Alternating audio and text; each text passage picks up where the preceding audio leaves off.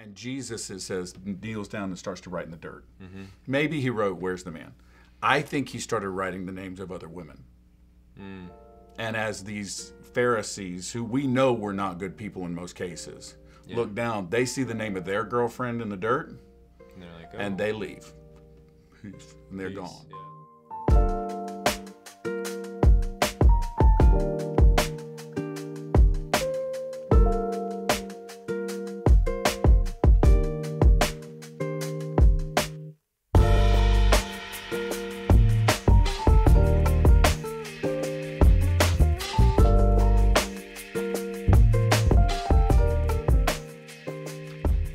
Welcome to Ask the Pastor, the show where we ask Pastor Mike a question from the Bible. It could be a Bible verse, it could be a question about God, or just anything related to Christianity. And people generally are writing in, asking questions, and I have a fresh one for you today, Pastor Mike. So, here we go.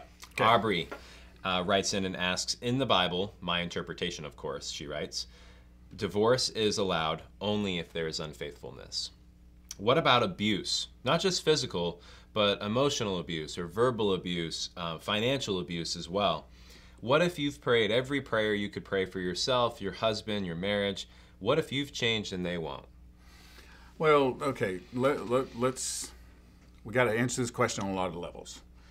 First of all, the Bible, okay, it is true. Jesus says that anyone who divorces his wife for any reason other than adultery, causes her to commit adultery, or he commits adultery as well if he remarries. So Jesus makes it clear that adultery is the only valid reason for divorce. However, he's answering, when he does that, a question from the Pharisees, who are asking him,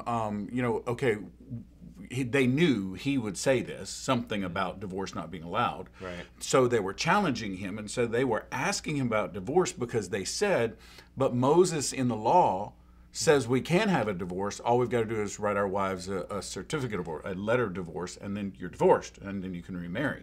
So the law allowed for it. So up until Jesus, literally, it was kind of just write a letter and say you're divorced, and boom, you're out. Then Jesus says no divorce other than in the case of adultery, right? And then you get to the Apostle Paul, who the Apostle Paul in 1 Corinthians chapter 7 starts talking about divorce, and he says the same thing about adultery, but then he layers into that, if you're married to an unbeliever and the unbeliever is willing to stay, you have to stay married. But if the unbeliever leaves, you're free. Wow. So Paul seems to layer in abandonment.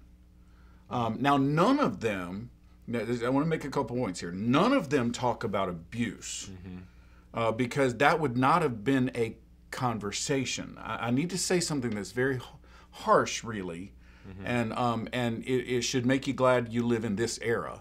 But at the time that Jesus is speaking and the Apostle Paul is writing, wives, Jesus never speaks to the wives necessarily. If a man wants a divorce, a man may do this. The law never speaks to the wives as far as allowing them to make the choice. The choice is always the man's. Paul even seems to indicate that the choice is the man's. Although Paul balances it more by talking about women as well in 1 Corinthians chapter 7. None of them talk about divorce, talk about abuse, because in this century, as they're writing and as they're speaking, wives are property. And so you could not be punished for misusing or abusing your property. And so there really is no biblical mandate on this. Now, because of that, many denominations, and the tribe I'm part of, the Wesleyans, have made position papers that take abuse, in our case, physical abuse, mental abuse, verbal abuse, and add those things into the list of items that would make divorce acceptable. Different denominations have taken different approaches on this, but they've allowed for it. Right. And so, I think we've seen instances where that allowance has been abused and misused. Yeah. But I also have seen instances where churches try to force a wife to stay in a marriage where she's just not safe. That's not the right thing to do either. No. I was very close with a lady in North Carolina. She was old enough to be my grandmother, but we became very close because she was the treasurer of the church, and we spent a lot of time together working on church business. And she had left her husband because it was not safe to be with him because he was an alcoholic, but she refused to divorce him. But she said, I can't live with you, but I won't divorce you. So she moved and she left him. So now there are all kinds of ways that people have dealt with this. In the end, what we have to understand that sometimes I'm going to get in trouble for this. We're going to get emails. Sometimes it's difficult to make an ancient text speak to a more modern problem because women, thank God, are no longer considered property. Right. So therefore, the whole law of divorce and remarriage changes, because now rather than simply being the man's decision, it's now both sides have the decision. Yeah. You see the challenge with it? There's challenges, but I also see where Paul says other things that you could layer in here to help with that issue. I mean, like in Ephesians chapter 5, where he's talking about a husband laying down his life for his wife. Yes. I mean, if you're laying down your wife, you're not hitting her. Yes. You know, you're not verbally abusing her or calling her names or doing anything. You should be calling yourself names. Well, and Paul over and over again, whenever he speaks of marriage, he speaks of, I'll use a phrase, mutual voluntary submission to one another. And so this is what the Wesleyan Church has done, and this is what many other tribes that have tried to speak into this has done, is they've looked at, just as you said, the overarching view of Scripture that says that this kind of abuse just should not exist and is wrong. Yeah. And is clearly a violation of what God's expectation of marriage was. Certainly. So I'm not trying to, I don't want to give the opinion that the Bible somehow doesn't effectively speak to this. What I do need to say is there's not one verse you can go to. Yeah, like a clear verse you could just point to and say, memorize that, you're good. Yeah. Yeah, okay. So and then everybody layers in their own take on things, right? I think that it would be impossible for me to be alone. My personality is such that I would not thrive outside of a marriage. I would not thrive. And therefore, if we are going to, I've said this before because I've been hit with this, okay, they can divorce, but they can never remarry. To me, that's an unconscionable position. I can't imagine, if you're going to allow for divorce, I can't imagine a scenario where you don't allow for remarriage, because I can't imagine having to live that way. And so I just, Why do you think that was? Why do you think they... Well, because Jesus says, and Paul says, Paul repeats Jesus and says that if you divorce for the wrong reasons and then remarry, that's adultery. The marriage that is considered the real marriage is the first one. Yeah. And if you're sleeping with somebody else, even if you have a legal, civil document that says you're married to them, it doesn't change the spiritual reality that this is the connection God views. And so I think there's a reality in that. I think there's truth in that. But, so the wrong reasons would be, I'm tired of you. Well, okay, yes, and I'm just tired of you. We fell out of love. What a horrible phrase. That's a whole episode we ought to do. I fell out of love. But somebody has to ask. Somebody has to ask. Okay, but yes, those would be the wrong reasons. Take my mom. My mom and my dad divorced. My mom left him, but it was because he was having an affair. Yeah. So she then remarried. She remarried a man whose wife had died. So you see, she remarried a widower. No issues there. She's in the right here because he committed adultery. He committed adultery. He was clearly in the wrong. Those are easy. Those are easy. The harder ones are, especially when you get to verbal abuse. If you're not talking about physical abuse, you're talking about verbal abuse. Verbal abuse is a real thing and is wrong and is just as sinful as anything else if you're using words to hurt people. But at the same time, how does one measure that? It becomes the challenge for the church. What I believe we have to do as a church is we have to take people where they are, and we've got to look at them where they are and move them from here forward. I can't do anything about what you did in your past. Yeah. And so we're going to move from here forward. And if you got 4 divorces in your past, we worked with a man one time that was on his fifth marriage. Yeah. He had 4 divorces in his past. And probably weren't all for the right Oh, reasons. no, I'm sure they weren't all for the right reason. And so but what we had to do was work with him from here forward. Here forward. Yes. And that's a good question. That's where I was going to go. Is like, okay, you got somebody in your life now who's part of your church. They've divorced before for the wrong reasons. How does God view that? When they repent and they put their faith in Jesus, is that sin forgotten too? We have to, I believe yes. I do not believe there's any sin that God cannot forgive. Certainly. What we have to do as a church, though, is we have to lean, I say this so often, we have to lean on the grace of a loving God.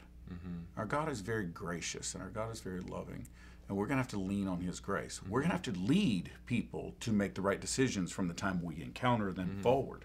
Yeah. But we have to lean on grace for everything that was prior. Because we do live the same spot where Jesus is being encountered by the Pharisees, and they say, well, Moses allowed for divorce. Jesus' answer to them was, Moses allowed for divorce because you had hard hearts, and you wouldn't hear it. Okay, we're living in that world. Yeah. The world has very hard hearts on this issue. Marriage is disposable. I was watching TV last night. I wasn't watching. I want to make it very clear. I wasn't watching. I walked in, and these people are in my house watching this show. Oh boy. That was there. I suppose there's a show that I've never watched. I've never watched an episode that's called Married at First Sight. Married at First Sight. And they were doing a revisit of people who got married at first sight, whatever that means, and why they divorced, and they were divorced now. Why they were okay. Our society views marriage that way. Our society views marriage as disposable. The church cannot go there. We cannot go there. Marriage is a sacrament.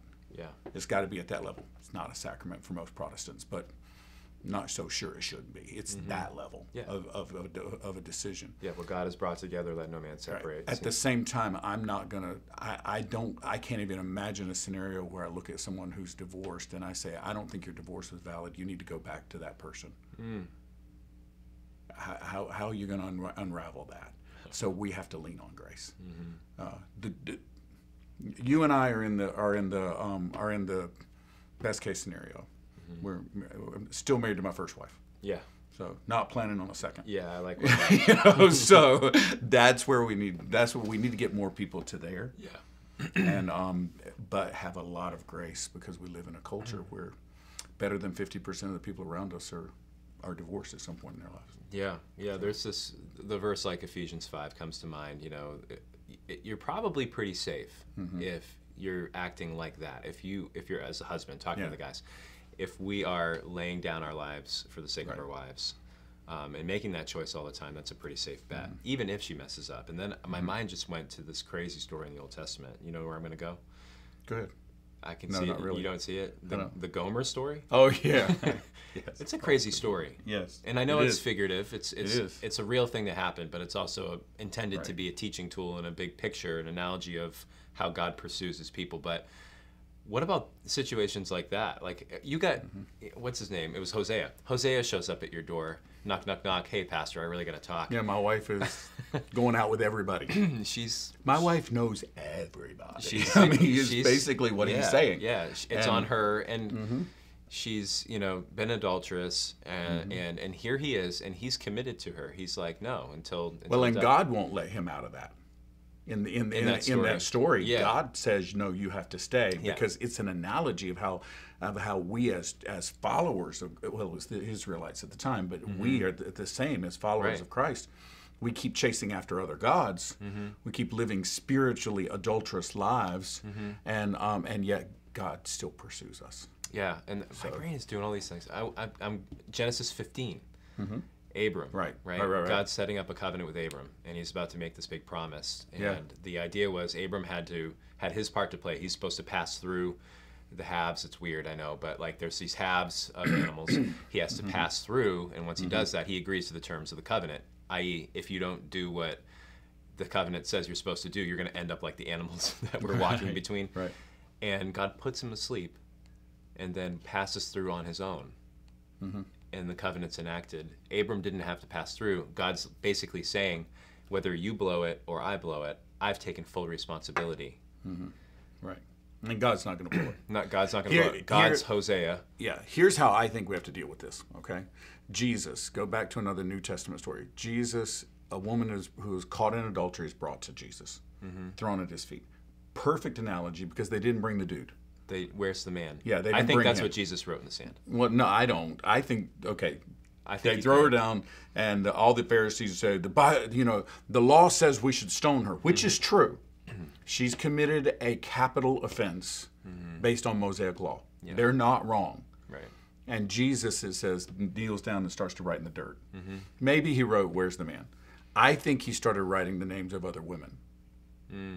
And as these Pharisees, who we know were not good people in most cases, look down, they see the name of their girlfriend in the dirt, and they're like, and they leave. And they're gone. Yeah. And then he writes another name and looks up as somebody else. That's what I think. Neither one of us have any clue what he wrote. Nobody has any clue what he wrote. But that's what I see. But Jesus, in that moment, and remember, this woman was caught in an act that was sinful. Likely this was not the first time she's been in that position, because they knew where to find her when they needed an adulterous woman. They knew where to find her. Yep. They brought her. So obviously there's a lot going on here. And what does Jesus say to her? Jesus says, "Who condemns you?" And because they've all left. She says, "Well, no one." He says, "Then neither do I," pause, "go and sin no more." This is how I think we have to deal with this issue in the church. Nobody's condemning you on this right now, and so neither do I. But starting here, starting right here, we're going to raise a mile marker. And from this mile marker forward, it's go and sin no more. Yeah. This wife you've got now, this husband you've got now, we're going to now say that's number one. That's you're now in your first marriage. Stay in your first marriage. Right. So because we're going to apply grace just the way Jesus did to a sinful situation right there. Well, this was a good one. Thank you so much for writing in. And if you have any questions that you would like us to answer, Pastor Mike to answer, then go ahead and send me an email. You got it, dave@newlife.live. You can also comment right below this video, and we'd love to hear it. But thanks so much for watching. We'll see you next time. Thanks for watching another episode of Midweek at Your House. So what now?